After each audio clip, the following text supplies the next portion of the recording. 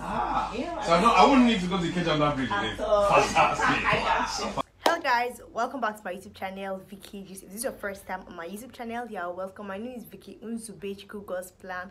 So without wasting much of your time, if you haven't subscribed, can click on that subscribe button below and turn on the post notification bell so you get notified whenever I drop a new video.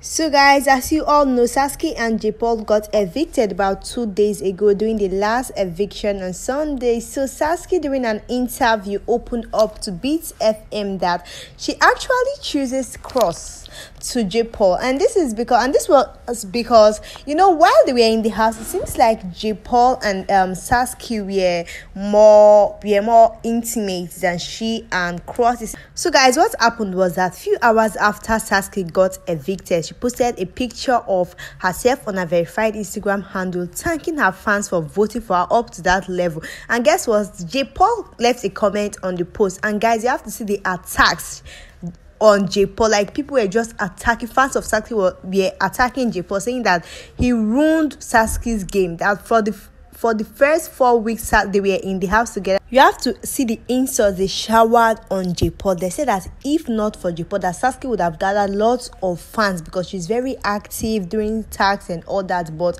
Jaypaul killed her game by following her around up and down in the house, that he did not even allow Saskay concentrate on the game. So guys, guess what? After that, Jaypaul had to delete his comment because the insults were just too much. I feel as Saskay is outside the house now, she has gone through videos, pictures and quotes, posts, tweets, and see that maybe she have seen that she would prefer being with Cross than Saskay. I'm sure that was why she made that statement. Guys, whoever she finally chooses, I wish her well, but now she has revealed that she's more likely to be with Cross than Jaypaul. So guys, that's for that. So guys, on my next content, we're going to be talking about Angel. Guys, guess what? A lady was seen in the market holding a placard for an Angel. She was actually doing a rally and trying to draw attention for more people to vote for Angel. Guys, if you could recall, about a few days ago I posted the picture of Liquorose's fans rally. In case you missed the video, you can check it on my YouTube channel. Guys, there are millions and thousands of people that came out for a rally, and here is a rally for Angel. And just one person, guys,